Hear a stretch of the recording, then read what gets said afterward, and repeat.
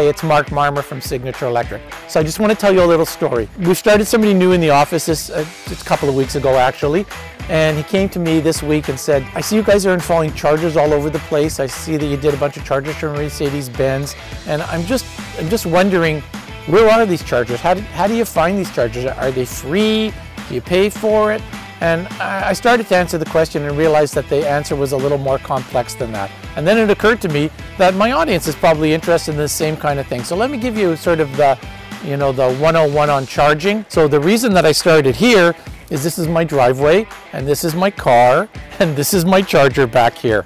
So what happens for me is that I come home and I plug in my car at the end of the day whenever I get home. I've got some mileage left on it. I charge it up to whatever level that I want. In the morning I come, I unplug it, and I'm ready to go. That pretty much is all I need unless I'm going to travel somewhere. But you may not have a charger at home. You might not have a car with quite as much range, so you may need to recharge somehow during the day. You may, like I do sometimes, want to go on a trip, and you're interested to find out and make use of these chargers that are public chargers, not necessarily home chargers. So let's just see where these chargers are and how they work. So I think the education about moving from gasoline cars to EV charging needed to start somewhere over here. We're used to seeing these gas stations, and we've been doing this for almost 100 years. There's like 16,000 of these in Canada, and this is how we figure out where we're going to go to get gasoline. So it wasn't a question about where to get gasoline. It was obvious. They're on every corner. I passed another one on the way up here, but the landscape has changed. For the most part, except for a few the Petrocan stations, we're not yet seeing electric vehicle charging in these locations. I'm not sure we ever will see it. This may not be an ideal location, but in the meantime, we made the transition. Now, interestingly, I picked this particular gas station for a reason. It's because right across the street is Fairview Mall. Just over here, you would have passed it. If you'd have come down either of these streets, you would have passed Fairview Mall. It takes up this whole corner, and you never would have realized that inside Fairview Mall is a whole variety of electric vehicle charging stations. So we'll go take a look at the charging stations, and we'll figure out eventually how it is we're going to find those. If you didn't know they were there, how you're going to figure out where they are. Okay, so we're in the parking lot of Fairview Mall, and I brought you first to the Tesla charger. So these are specific for Tesla vehicles, and they were put in by the manufacturer at their expense. So if you're coming here and you want to charge, it's pretty simple. Just push the little button, plug it in, kind of the same way as I unplugged it, and the car will start charging. This is very close to my house, and frankly speaking, I've never used this yet. The reason I don't use it, as I mentioned, is I have home charging, and this is close to my home. But I might use something like this when I was traveling. When Tesla started making cars, they understood that charging and cars were not two different things, but they were one thing, and it was important to be able to provide this for clients. And they've really done a good job. Even where we're standing now, if I drove about another 20 minutes, I would find 2 more locations just like this with 20 positions of chargers. So they've made quite a substantial investment. Now, bear in mind that these are only for Tesla vehicles. We'll look at other chargers that are for other vehicles on the road. I also get this question, the level 1, level 2, level 3 question. This is a very common one. We even have a video with level 1, level 2, level 3. So the charger at my house was a level 2 charger, meaning it's got 220 to it, and it's charging at the rate of about 30 or 40 kilometers per hour. So it's made for somebody where you're going to stay for 5 or 6 hours, clearly overnight, or maybe at a hotel or something of that nature. In this case, these are level 3 chargers, and most of the chargers we'll look at while we're traveling are level 3 chargers. Level 3s are meant to recuperate the charge much faster. They're a much more expensive charger. They're obviously delivering the energy at a much higher rate, so that if you were traveling, you maybe could stop for 15 or 20 minutes or half an hour, 45 minutes, and recover the charge that you needed, or if you even need it in the middle of the day, 15 minutes might be enough. And we'll just take a quick sort of pan around here, and you'll get an idea of the size of this. Today there's only a couple of cars charging. The one beside us has just been here for a bit. They got something to eat and they're sitting in the car waiting. This person just pulled up a little while ago, and people tend to, there's another one, a couple sitting off the other side. These people have plugged in their cars and they're going to leave. The other question that comes up from, is about payment. Are these free? In the case of this particular car, my Model S, free charging from these Tesla chargers was included in the cost of the car. So I don't exactly consider it to be free. I think I paid for it. We have a Model 3. The Model 3 did not come with free charging. And when I plug in my car, the car knows that it's who it is that's plugging in, and we do actually get billed for the time for the charging. Again, it's not a problem. We don't, most of the time we're using home charging at home. And when we're on the road, if it costs me $10 or $15 to charge, you know, it's not a problem. I don't mind paying for the fuel, and I don't mind paying for the convenience. So let's go see if we can find this other level 3 charger that's at Fairview Mall. Okay, so we came around the other side of the mall, a little bit of finding. I checked on one of the apps to see where it is, because I checked actually earlier. I knew these were located here. So we have, this is a manufacturer here in Canada, Flow. They're well known for EV charging, and they do a very reliable job in terms of the reliability of the charger, something that's very important. So in this case, we have one level 3 DC fast charger. So this is again, we mentioned for very quick recovery, and they happen to put 2 of the level 2 chargers in here. So if I worked in the mall and I was going to be here for 5 or 6 hours, this might work out perfectly for me. Or even if I was maybe even staying for 3 hours or so, maybe having a bite to eat or whatever, and I recovered maybe 100 or 150 kilometers of range, that might almost work for where I want to go. So I just have to think about what I'm doing.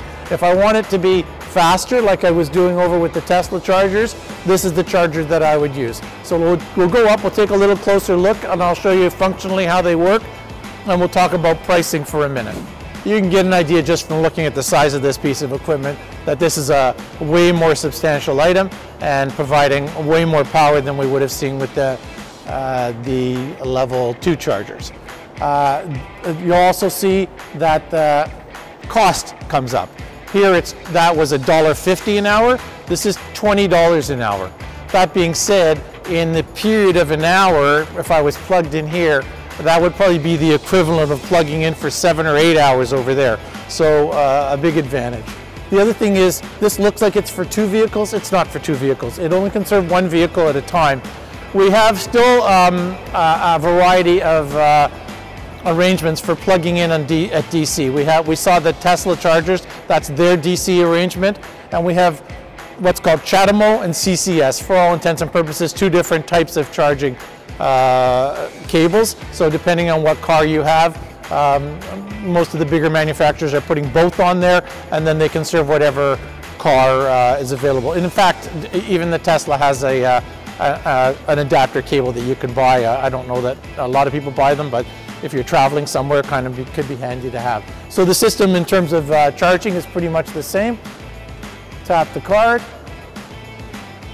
authenticating, and we're good. It's telling me to push the start button. I would pick the correct adapter, plug it into my car, and I'd be on my way. So reliability is important. There's only one of these chargers. If I came all the way over here and hoping to need this charger and found that it wasn't working, this would be a very disappointing problem. And the other thing you can see that we have still to grow is where I was over at Tesla, there were 3 or 4 cars charging, but there were 20 positions. Here we have only 1 position.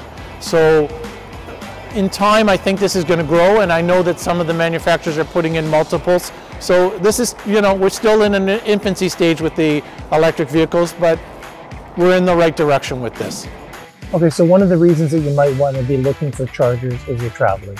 Even with a car with fairly long range mileage, and you may not need it from day to day, you may need it for traveling. Pretty much every car has some kind of system or is able to adapt to some type of system. Tesla's got a specific system for planning the travel, not just planning the route, but dealing with charging on the way. So let's just plan a pretend route. We'll head to Parliament Hill in Ottawa. So I'll show you how that might work in this particular car. So we can actually do that by voice. Navigate to Parliament Hill in Ottawa. Oh, there we go. It's brought that up. We'll select Parliament Hill. And all these red dots are all those Tesla chargers. And it's figuring out what the route's going to be. So let me take a peek. It's decided that we needed a stop on the way. It takes a look at how much mileage the car has on it and decides what we're going to do. So it wants you to stop in the supercharger in Belleville. It's trying to have me stop for as little time as possible and still be able to manage the trip. That's the goal of the system. So it's asked me to stop for 20 minutes and telling me that when I reach Parliament Hill, I'll have 15% left on my battery. So and it's giving you the total amount of time, 4 hours and 20 minutes. So if the weather was really good and it was summertime, this would be perfectly able to trust this, and you could do this. Frankly speaking, when I'm traveling, I may stop at a different charger. There are a lot of other chargers that are available. I think I can bring them up here. All these chargers are available, so if I wanted to, I could still stop in Kingston on the way, and it's giving me an indication of how far the chargers are from where I am. This type of thing is what most drivers are using. If they're looking for a charger during the day or they're planning a trip, this type of system is what they're using. So you can't really talk about finding electric vehicle chargers without talking about the apps that are available. There's actually quite a few apps, but I'm just going to focus on a few so you can get an idea of how it works. We're looking at here on my laptop, but typically this is something you might look at on your smartphone or even in the car on the screen. So let's search for the charger here at our office, 400 Eston Park, and you found it. There it is on the map. Click on it, and it brings up a nice picture on the left-hand side. So this is the kind of information you're looking for. This is just at the back of our shop, and it's telling you that we've got a J1772 there, a ChargePoint charger. Tells you the address, phone number if you needed it. How much is it going to cost? The cost can range from free to any amount. $1.50 is not an unusual amount. There's no charge for the parking there. Sometimes these can be in underground parking garages. And it's open all the time. We're welcome. We're happy to have people come by, and we happen sometimes during the day and even in the evenings. It gives you very specific information about what kind of charger it is, and that shared on a single 32 amp feed, CT4000, a type of, it's a J1772, this will fit every car. And once you check in, you can leave all kinds of comments. Somebody was there a while back and left a comment about that it worked fine and it was going to Kitchener. So if it was, say, not working fine, this would be where you might find that information, because of course you're anxious to have it be reliable when you're there. And as we scroll out on the map, I'll do this so you can understand that there's a lot of other chargers in the area. Just north of us,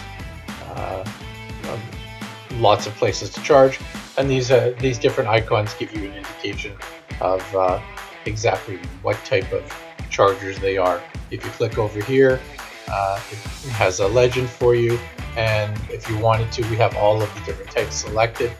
But if you just wanted to you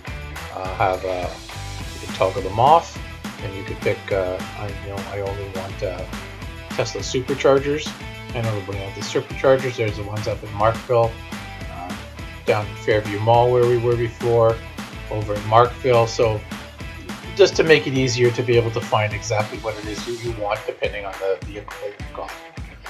Another one of the very popular ones is Charge Hub, and it works in a very similar way. Again, we can see the map here. We can search for, let's see what's happening at 400 Eston Park. Just to make a comparison here, I found it pretty quickly. Apparently there's an Eston Park in New Jersey as well, but we'll pick on the one in Markham. And I believe that's us here. And in this case, no picture got uploaded, but the information is there. There's the ChargePoint phone number in case you're needing it.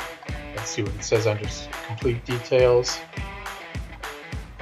Brings the map up on top, tells you where it is, tells you that it's at our office at the back of Unit 1.